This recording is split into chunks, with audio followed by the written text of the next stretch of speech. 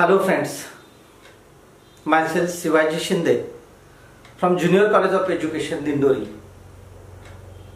I have been teaching English subject since 24 years. I have taught S4 as well as S6 and F4 as well as F6. Having a long experience of teaching English, it makes me confident to guide something about this subject to the students. Friends, as far as the exams are considered, I have collected all the question papers. Read all the question papers very carefully, thoroughly. Try to understand which questions are important and which questions are not important. As far as my knowledge is concerned, it's a simple assumption that some questions are repeatedly asked, and I thought that if I take all these questions together, it would be beneficial for the students who are going to face DLED exams coming very soon. Friends, the repeated questions which I thought, one of them is inductive grammar and deductive grammar. As far as the last question papers are concerned, the questions such as what is inductive grammar, what are the merits of inductive grammar, how inductive grammar is useful to teach any grammatical items, explain in detail. And the last question was compare inductive grammar with deductive grammar. So considering all these points, just we will think about what is inductive grammar and what would be the process while teaching any grammatical item. Friends, inductive grammar method is one method which is used for teaching grammar. We know that in English there are 275 structures, 275 patterns are there. So consider each and every pattern and try to apply inductive grammar for teaching this particular item. So for an example, I have taken the example of active and passive voice. This is one teaching item, grammar teaching item, which can be taught with the help of inductive grammar method. So before taking the example, let me tell you one thing, that when inductive grammar is that inductive proceeds from example to rules. Examples are taken into consideration. With the help of example, with the help of practicing example, the students confirm the rule. Students form the rules. Let's take the example how inductive grammar can be applied while teaching active into passive voice. So I have written one example here. Ram plays cricket. And the second example is Radha sings a song. How teacher applied in inductive grammar? At first teacher write the question as well as the answer. So the first example, Ram plays cricket, the example is in active voice. Answer is also given. the passive voice is also given that cricket is played by Ram. The same thing happened in case of Radha sings a song. The passive voice is a song is sung by Radha. In this way, teacher writes many examples with the answers on the blackboard and asks students to observe it very carefully.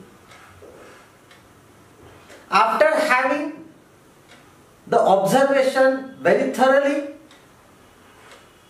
students come to know some generalization.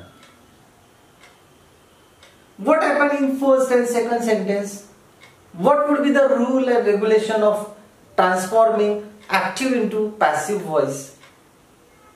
They identify themselves without taking help of his or her teacher. So after getting thoroughly observation, keenly observation, they come to know that how the rules can be performed.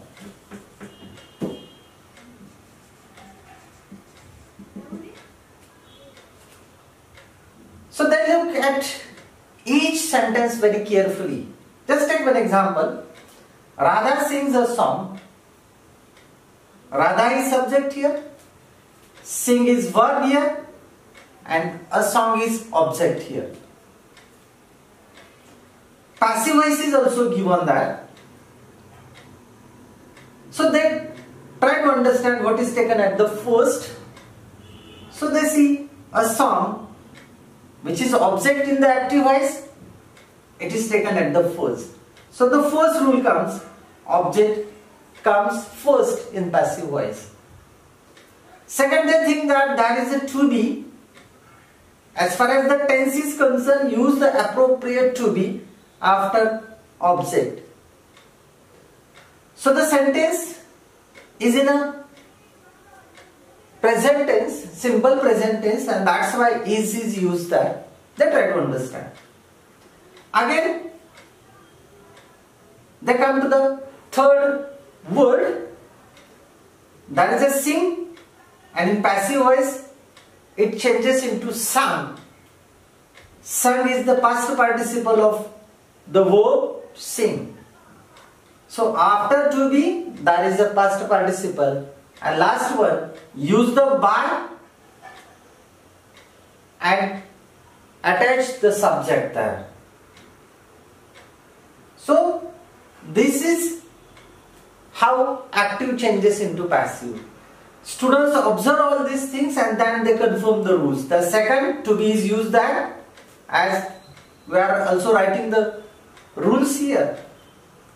And the last one, second last one, use the past participle of main verb. And the last one, use by with subject. So this is the background of inductive method. In short, teacher write question with answer, many sentences on the blackboard, ask students to observe it very carefully, and after observing they have to write the rules of active into passive voice. So it tells, inductive method tells that while teaching any grammatical item, you can use inductive method, which is called the modern method as well as the natural method. Now, as far as the questions are concerned in the exam, just we will think about how one can write the answer of the questions which are used, which are asked in exam papers. Now, we will think, this is the background, with the help of background we will say something about it. At first it is said that the examples are very important here. Teacher writes many examples on the blackboard with the answers and the students observe it. So the first step is examples are important there. Second thing, there should be the practice, there should be the observation of all these sentences which are written. How active changes into passive, whether the same format is applied in the second sentence, in the third sentence and all the remaining sentence. After considering all these examples, they have to confirm that this is the rule of changing active into passive. So observation as well as the practice of sentences are very important there. Okay. Third thing we will consider that rules are formed after having the examples. Example lead the students to form the rules. So inductive grammar is useful for the students when they observe it very carefully. Next, inductive method is a time consuming method. You know that time consuming? It takes too much time to understand, to learn the particular language item. How it is? Just try to understand. As I told you that changing active into passive, teacher has to write many sentences. Teacher has to write many answers of each and every question on the blackboard.